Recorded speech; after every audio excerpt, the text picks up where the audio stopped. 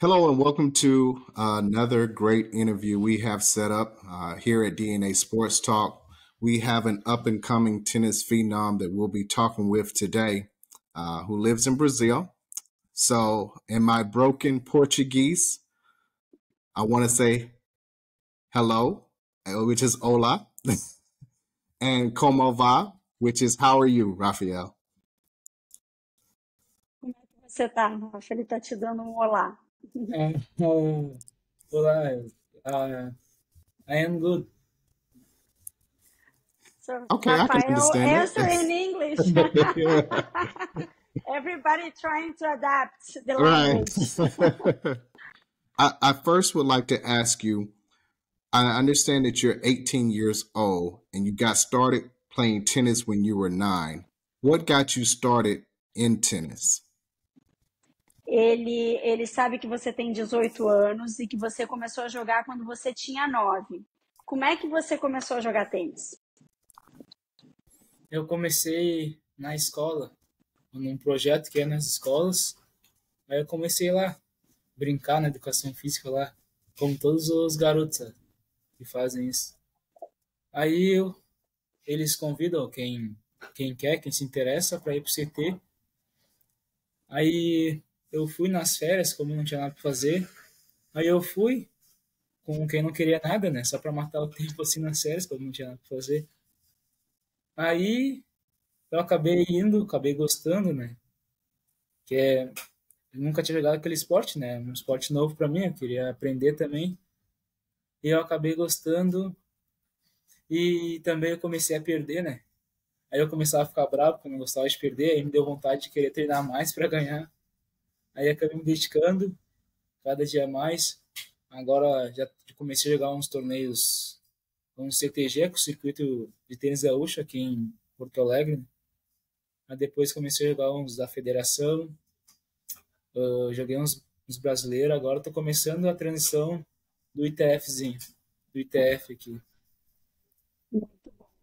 So, he was presented to tennis at his school, which is a public school, through the project Rede Tênis Brasil, which presents tennis in public schools in Brazil. And after that, some of the kids were invited, if they wanted to play in academy, in a tennis academy. So he went during vacation because he had nothing to do. So he had to have, to start playing. He was having some fun. He liked it. And then he started playing a little bit more, competing. When he started to compete, he was losing many, many matches and he was angry. So he started, practicing more because he wanted to win. And that's why he started to play more and more and started to compete in Brazil. First at regional, in his region, which is the south of Brazil. And then he started playing national tournaments, and now he's playing international tournaments. So it was graduating, he started in the beginning, public school, and now he's competing in international tennis tournaments. Wow, that's amazing. Let me ask you, because of that, when did you realize that you were pretty good at tennis? E quando que você se deu conta que você estava ficando bom no tênis? Quando eu comecei a me esforçar mais, querer ganhar mais, querer mais troféus, sabe? Eu comecei a me dedicar cada dia mais. Eu falei, acho que eu tenho um futuro, acho que eu tenho jeito para essa coisa aqui. Aí eu comecei a me dedicar, comecei a ganhar uns torneios, né?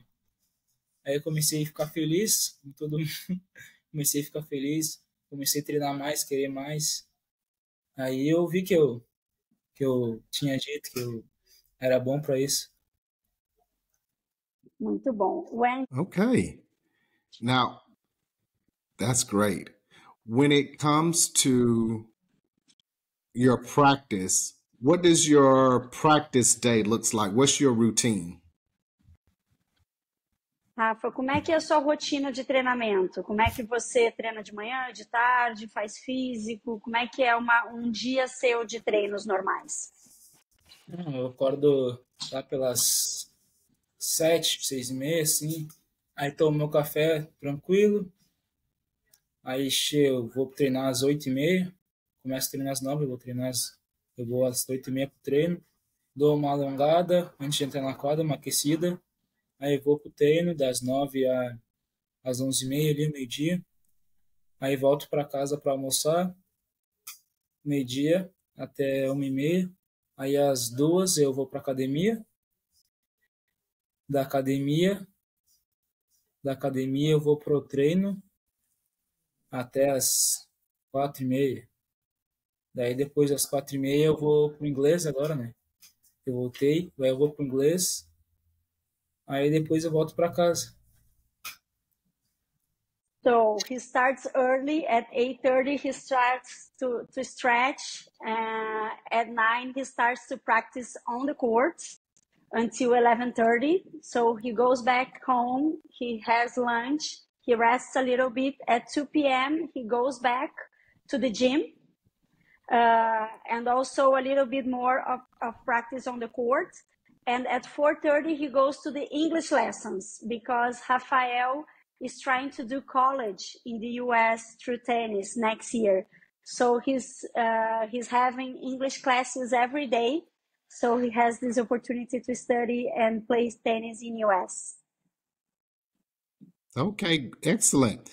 What universities are you considering in the US and what studies are you thinking about? Quais universidades que você está considerando? Eu sei que você ainda não sabe, Rafa, mas pode deixar que eu respondo. Mas qual curso que você está considerando?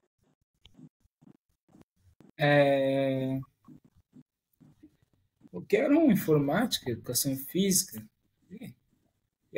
Qualquer um, sim. The universities he doesn't know yet because he didn't do the application yet. But the courses he's thinking about IT or physical education, PE, if I'm not wrong. If my English is not okay, one of those. Okay, excellent. When it comes to, you mentioned practice and playing, what courts do you like to play on? Grass, tennis, hard surface? Which ones are your favorites? Rafa, qual é o tipo de quadra preferida sua? E por quê? Eu prefiro a quadra de saibro, né? É melhor, é mais lenta que a rápida, né? Quadra de grama eu gosto também, mas eu nunca joguei assim. Só bati assim, mas nunca joguei um torneio que é mais rápida, né? Mas eu prefiro ela porque é mais lenta, dá tempo de fazer o meu jogo que eu faço, né? E acho que é por isso. Bom, he prefers clay, as many Brazilians and South Americans, because we have more clay courts here in Brazil. And it's a slower game, so he thinks it fits better with his kind of game. And he likes grass, but he never really played a tournament. He only hit once, but it's too fast. So he really prefers a slower court. If you like clay, I'm going to ask, is one of your favorite players Rafael Nadal? And who else are some of the other players that you like? Então, um dos teus atletas preferidos é o Rafael Nadal. E aí já bate, né, com você gostar de saibro. E quais outros jogadores você gosta? São teus ídolos? Eu gosto muito do Alcaraz também. Porque ele corre muito, né? Muito raçudo e não tem ponto ganho para ele. Não tem ponto perdido, assim. E o Nadal, por quê? E a Bia também, uma brasileira. A Bia. Também. Gosto muito dela também. Uma fã. Bom. He likes Nadal a lot, and he also likes Alcaraz because he runs a lot. You know, there's not a lost ball for him. You know, he's always trying and running, and he doesn't give up. And he also likes Bia Haddad Maia, which is a Brazilian professional tennis player. She is also part of Rede Tênis Brasil. And Rafael had the opportunity to practice with Bia in the end of last year. So, yeah, it was great because they hit some balls. And he saw her at the Miami Open this year again. So it's a professional tennis player close to him, and he really likes the way she plays. Cool. What did it mean and how special was it to have the first serve for the ceremonial serve at the Miami Open this year? O que significou, Rafa, e o quão especial foi fazer o saque inaugural do Miami Open esse ano? Tá louco, iniciou. Fiquei muito feliz pela essa oportunidade, né? Nunca acreditava que poderia chegar aí para dar o saque inaugural do torneio. A primeira foi a primeira coisa que Foi a primeira pessoa que fez isso, a né? primeira pessoa que inaugurou isso na história. Eu nunca esperei isso, nunca achei que acontecesse isso aí comigo. Fiquei muito feliz, né? E fiquei nervoso um pouco ali no momento, mas acontece, né? Não tem como isso não acontecer. He was really, really happy because he never thought he was going to be on the central court of the Miami Open. And he never imagined doing this. So he was really, really happy to be the first one to do the inaugural service. So he was the first one to do ever. And of course, he was a little bit nervous before the service. But after all, he was really glad and happy. Excellent job. What else did you enjoy while you were in Miami? Of course, you were there last year, I want to say, as well as this year. So what other things did you enjoy? O que você curtiu em Miami, além do saque inaugural? Ele sabe que você também foi o ano passado, agora você foi esse ano, então são várias coisas que você fez. O que mais que você fez que foi muito bacana nessas suas 2 idas para Miami? A primeira eu estava com os amigos lá, foi bem bacana, assim, mas não foi a mesma experiência que eu tive nessa aqui agora. Mas a primeira deu para assistir mais jogos que essa, né? Essa aqui, consegui encontrar com o Alcaraz, Ronaldo Fenômeno, bati lá com o Moratoglu também, consegui tirar foto com o Alcaraz, consegui entrar na quadra principal de novo, mais uma vez, bater, consegui treinar lá. Fiquei muito feliz, muito feliz com isso. Mais uma vez ali, estando com os melhores ali, os grandes nomes na quadra principal de Miami. Boa. So he was saying that the first experience was different than the second one. The first experience last year was nice because he was with his friends, because there were 6 more kids from the project that went to Miami last year also. So they had the opportunity to be together, was fun, and they had the opportunity to see more matches. So last year, this was, the fun and the nice facts. This year, he had the opportunity to do the serve and to go inside the central court again. Last year, they had the opportunity to hit some balls on the central court, but this year was different and special because he was doing the service. And also, he met Alcaraz. He had the opportunity to take a picture and to shake hands with Alcaraz and to get an autograph. And he also had the opportunity to meet Ronaldo Fenômeno, the soccer player from Brazil. And they practiced on the central court in the last day that he was in Miami.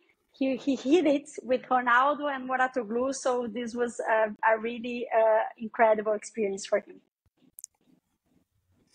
Truly an incredible experience.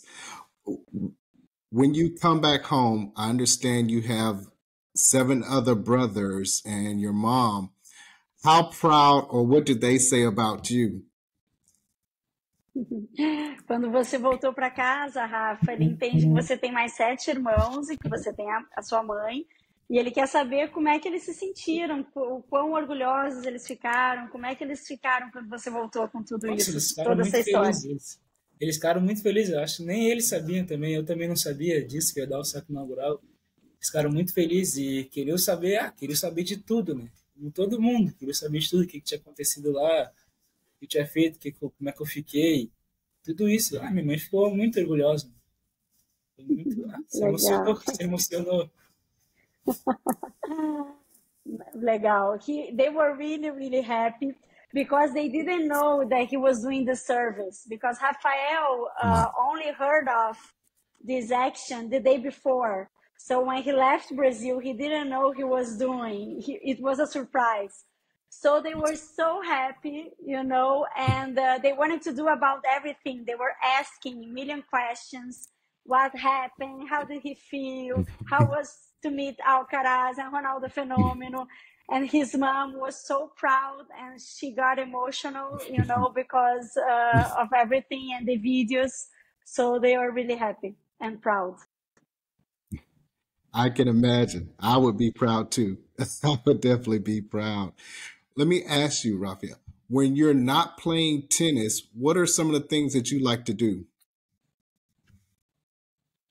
Quando você não está jogando tênis, o que mais que você gosta de fazer, Rafa? Quando eu tô jogando tênis, gosto de mexer no celular, né? Como a maioria dos jovens, né? Também dou uma estudadinha agora no inglês, né? Jogo joguinho também no celular. Acho que é isso. Não tem muito tempo assim para ficar. Que said he doesn't have many time, free time, but he likes to be on the cell phone, on the mobile, like every young kid. That's true. He also likes to play games on the cell phone. And now he's studying a lot of English, so he spends a lot of time when he's outside the court studying English, and that's it, what he does. Okay. I would like to ask you, Rafael, being the oldest, what advice would you give to other uh, older siblings that have younger siblings? How do you deal with it?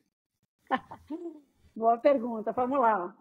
Sendo um dos mais velhos, irmão mais velho, qual conselho você daria para outro irmão mais velho que tem um monte de irmão novinhos em casa? Porque, né, de repente as situações são parecidas, né? Um irmão mais velho vai também passar pelas mesmas situações que você passa com os seus irmãos mais novos.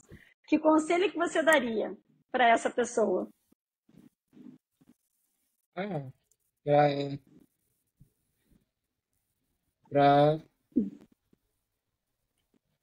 Ter paciência, quem sabe? Como é que é lidar com um monte de irmão?